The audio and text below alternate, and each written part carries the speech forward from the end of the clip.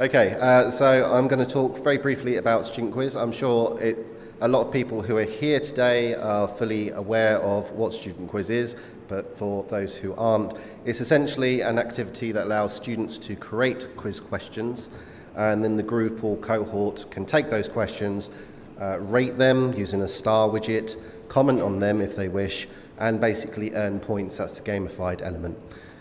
This was designed by Professor Frank Cook, pictured here, from the University of Applied Sciences in Rapperswil, Switzerland.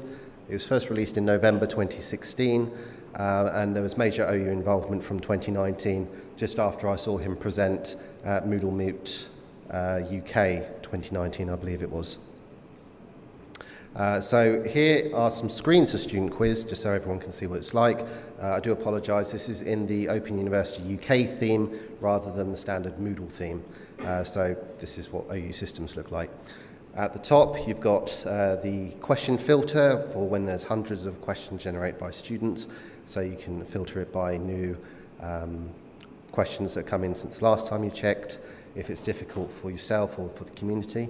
In the top right-hand corner, you've got the My Progress box, and that gives you information about the last question that you took, whether or not it was right or wrong, how many questions are on the question bank for this activity that you haven't yet taken, so in this case there's 3, and depending on what workflow you're using, where teachers need to approve the question, you've got statistics about that as well.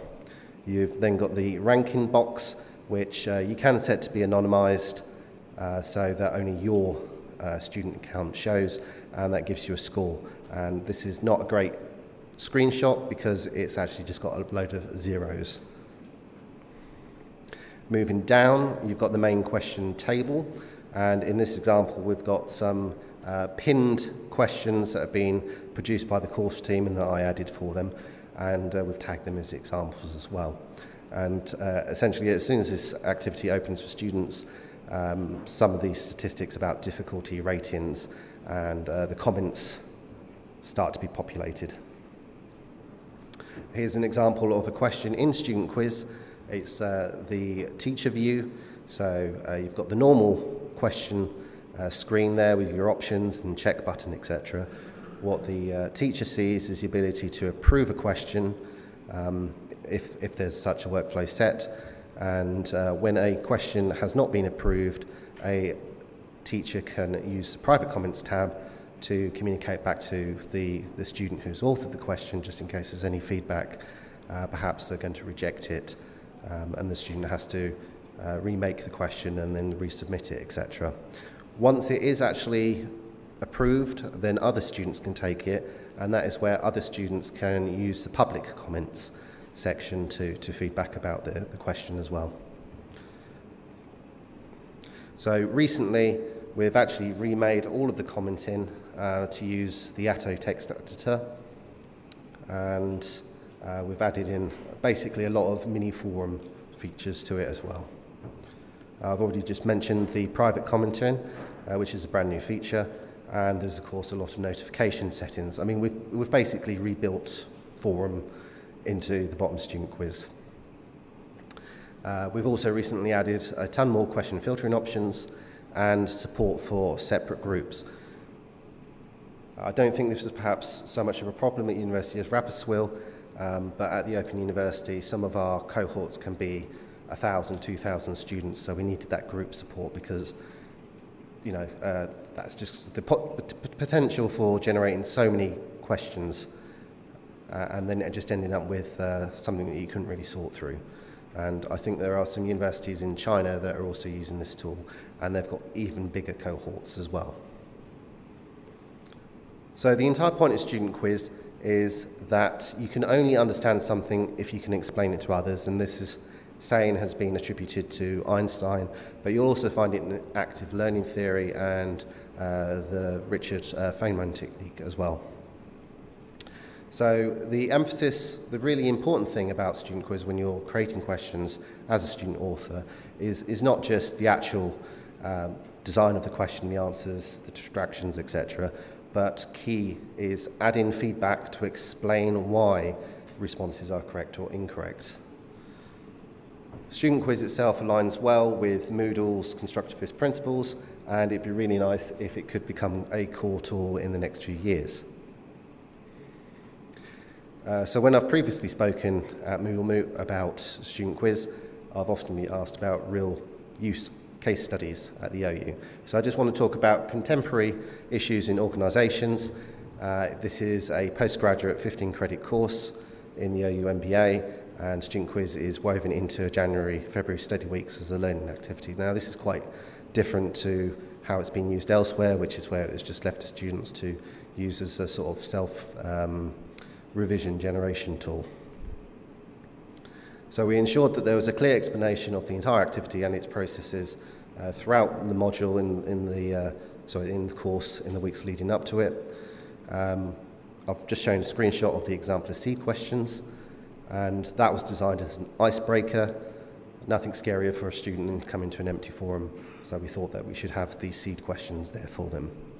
There were 60 students in this course, and about 37% created at least one question in the student quiz, and 62% took one or more questions. So, unsurprisingly, students who are engaged are engaged.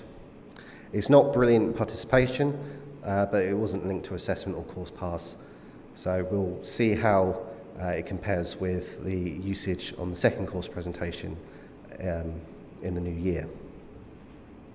However, we did get some really useful feedback from students. Many said that they found it a fascinating activity where they created questions for themselves. It did become clear, however, that we need more scaffolding for Moodle quiz creation. That has led to us creating several improvements in our student-facing guidance, in our computing guide. We actually removed the true-false question type because a lot of students fed back to us, well, I can just do that in single choice.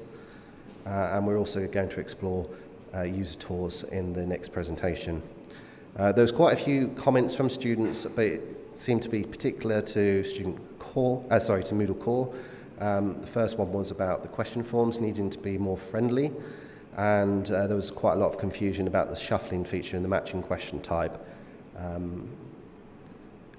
At the time, we did feedback to some improvements in the help text, and I think we really need to dig down and find out the exact source of confusion with the students. There was 3 specific user improvements, which I'm going to talk about on the next screen. So these are things that we're working on at the moment. It'll happen in the next couple of years. Take it all with a pinch of salt. So, as I just mentioned, the user feedback. First one is about the question approval workflow being more obvious when it's turned on. So this is essentially that the student creates a question, that the tutor approves it.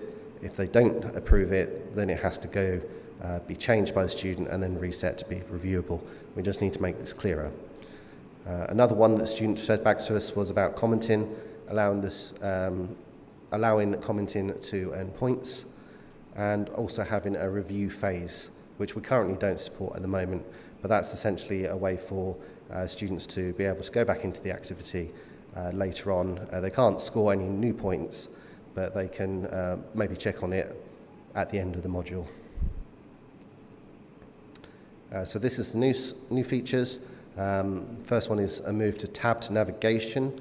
Again, at the OU, we're really using it for teacher approval workflows. So we want to be able to have a much better way of separating out the unapproved questions from the approved questions. And we think that the best way of doing this is to have a sort of a question studio versus the question pool, and the question pool is where all the approved questions are. That would also mean that we'd move the ranking and statistic pages to these new tabs as well. And there's also quite a lot to do with completion criteria and adding pass criteria as well to the activity.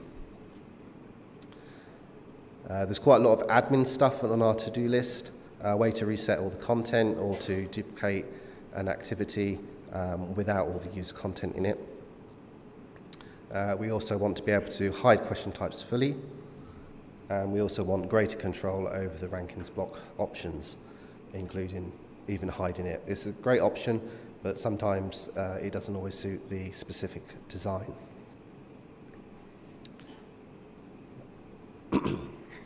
finally, a way for students to, excuse me,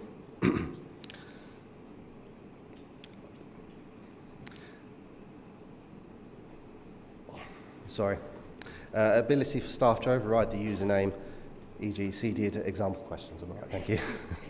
To make it clear that the author is the course team, because you just can't tell if it's set to anonymous mode. So we need a de-anonymize mode, effectively, for selective questions.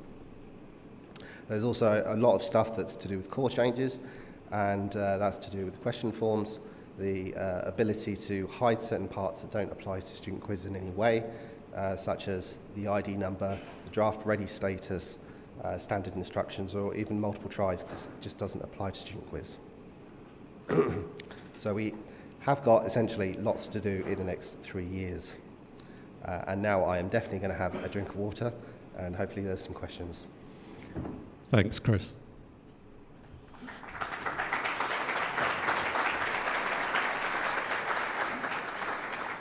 So we probably have time for one question.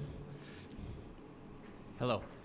I use Question Bank to create, of course, a quiz.